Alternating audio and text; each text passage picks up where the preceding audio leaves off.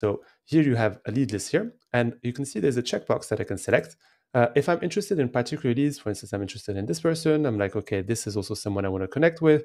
This one, the number increased here, and I can save it to a list. You can also select all of them, but it's only going to select 25 per page. What I recommend to do is typically to do all pages, even if you have more than 2,000 results, for example. The maximum that LinkedIn is going to display is anyway 2,500 results, even though it tells you there are 60 million. This is just how LinkedIn Sales Navigator is wired. But you'll really benefit from clicking one by one to the pages and selecting all of them to add them to the same list. Let me save them to a list. I'll show you how it works. So create a new list. I'll call it example CTO list. And I can also add a description. So if I create and save, now I have 25 people added to the list. In order to find this list, I can go to leads here, and you'll see it's going to be on the tab.